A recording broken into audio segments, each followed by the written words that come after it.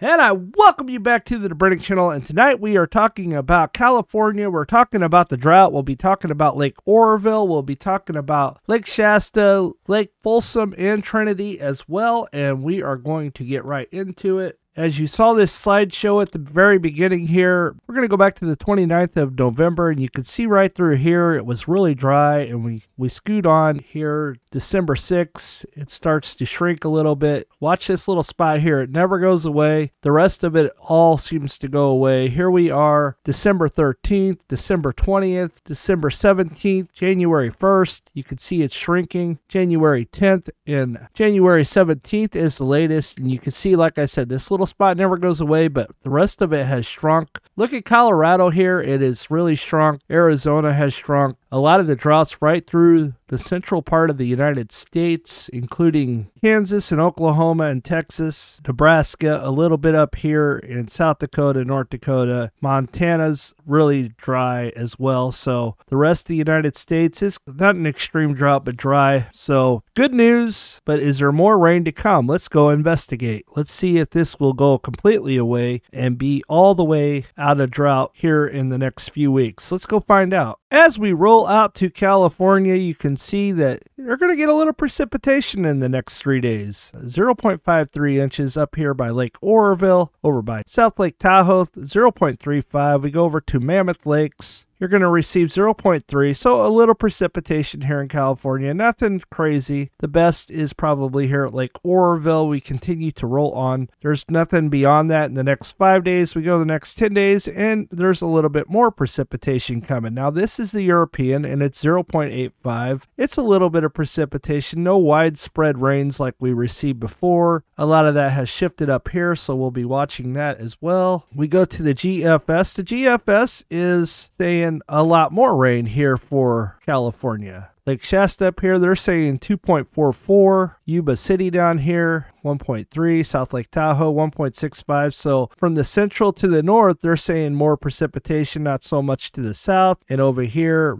they're talking about 1.24 inches of precipitation. Now, how much is this new snow? A little bit. They're talking about some more snow coming to California, 27 inches here. And then up here by Mount Shasta, 31. So you could possibly get some more snow on top of all the snow that has already fallen. So we'll be watching to see if that comes to pass, see what ultimately ends up happening. You could see where that extreme drought is. There's still no precipitation there as well, but they're saying a lot of snowfall for the Colorado, which is good. We definitely could use some more. And I'll be back with more Colorado information in the next day or two, so be watching out for a Colorado River update, because this could get interesting if this holds to pass. So let's keep rolling. Let's go to Tropical Tidbits and see what they're calling for in the next 16 hours. Here we are rolling out to California, and you can see that they get this little system that they were just talking about, and it spills way down to the south, and then there's nothing for several days here, and then this big storm's coming through. This is the one I guess they're calling for. This is the GFS model, and then another system right through that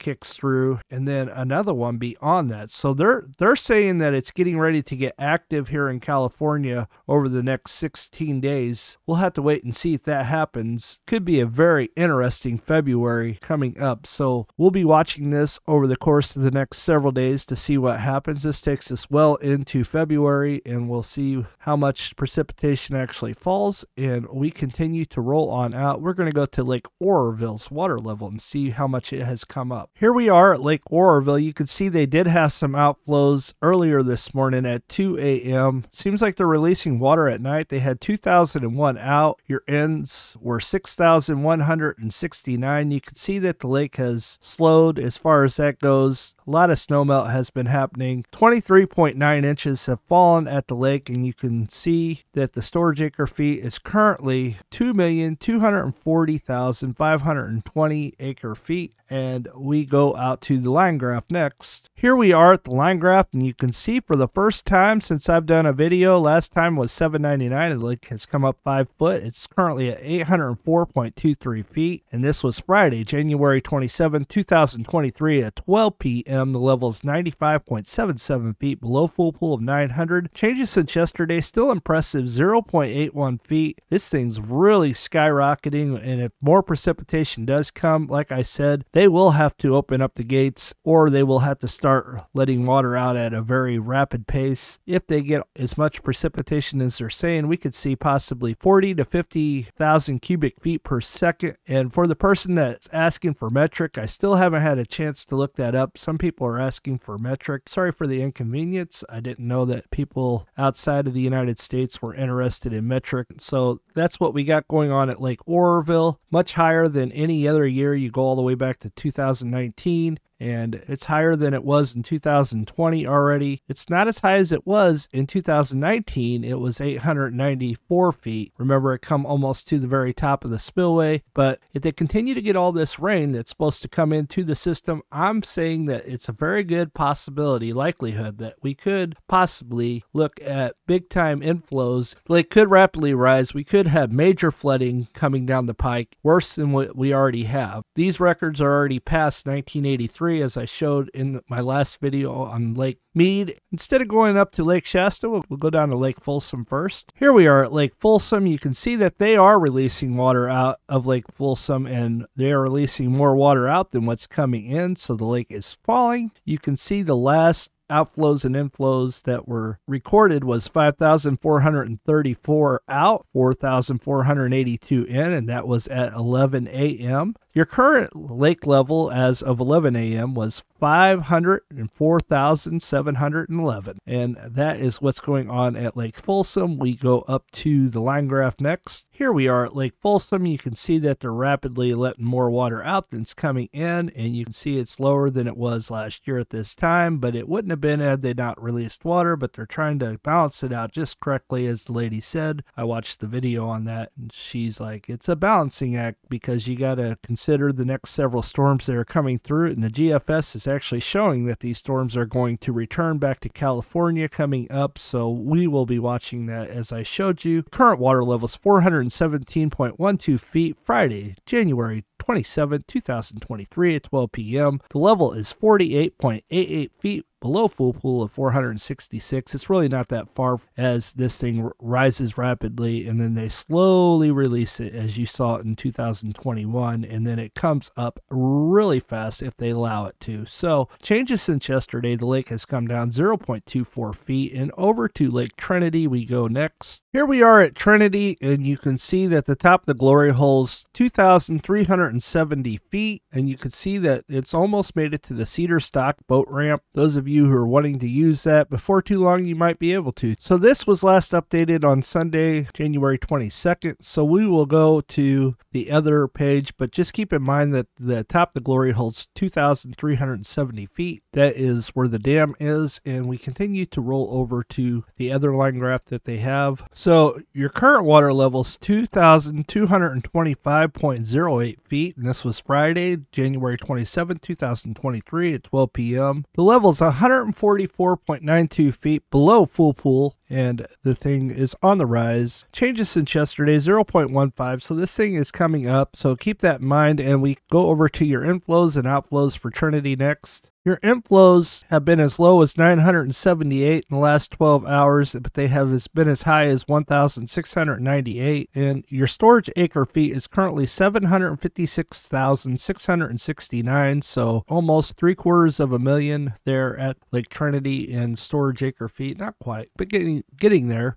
And let's roll over to Lake Shasta next. Here we are at Lake Shasta, and you can see that your outflows have been 25. Your inflows have been anywhere from 11,229 to 8,352. Storage acre feet has been 2,532,366, and let's go to the line graph next. Your current water level at Lake Shasta is 985.87 feet MSL, Friday, January 27, 2023 at 12 p.m. The level's 81.13 feet below full pool of 1,067. Changes since yesterday, the lake has come up 0.49. That is all I have for today. Thank you guys for stopping by. I hope you all have a fantastic weekend, and we will see you on the next one. God bless.